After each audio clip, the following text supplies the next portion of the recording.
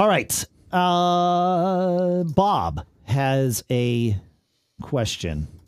Bob says, I've been monitoring I have a question about monitoring battery usage on my Apple Watch. I'm using a Series 4, but he says, I think this would apply to anyone. My watch has recently started getting to the low power mode threshold by late afternoon, and I have no idea why. In the past 4 months, it has seldom gotten below 30% by bedtime. In iOS, there is a battery preference pane that shows battery usage by app, even if it isn't all that good. I cannot find an equivalent for the watch. We get something similar in Monterey. It's not perfect, but we get something similar.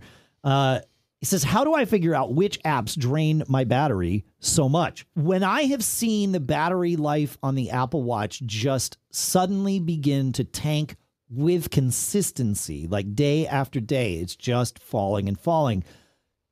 Every single time it has been caused by background syncing of contact data. I don't know why this happens, but clearly it's a problem that affects lots of people, not just those in the TMO Towers East household here. And the reason I know that is because there is a button to fix it. If you go into, and so I would try this, go into the Watch app on your iPhone. And every time I have to struggle with this, so I'm hoping I remember doing it in this segment. You go to the Watch app on your iPhone, go to General, choose your watch if you have multiple watches. Most people don't, but do that.